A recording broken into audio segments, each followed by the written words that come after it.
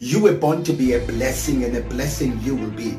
The Bible says God has gifted us with every spiritual blessing in the heavenly places in Christ Jesus. I pray that you will not ask what my country can do for me. Rather, you will ask, what can I do for my country, as one statesman stated. But I want to go on and say, ask not what can my family do for me. Rather, ask, what can I do for my family? Ask not, what can my community do for me? Rather ask, what can I do for my community? What can I do for my nation? My prayer is that you will rise up and just see how blessed you are, and that you begin to act on the gift that God gave you and the skill set that you already acquired. If you look for opportunities that are available each and every day to exercise your gift and use your skill set to add value to your family, your church, your community, wherever God has planted you. Have a wonderful weekend.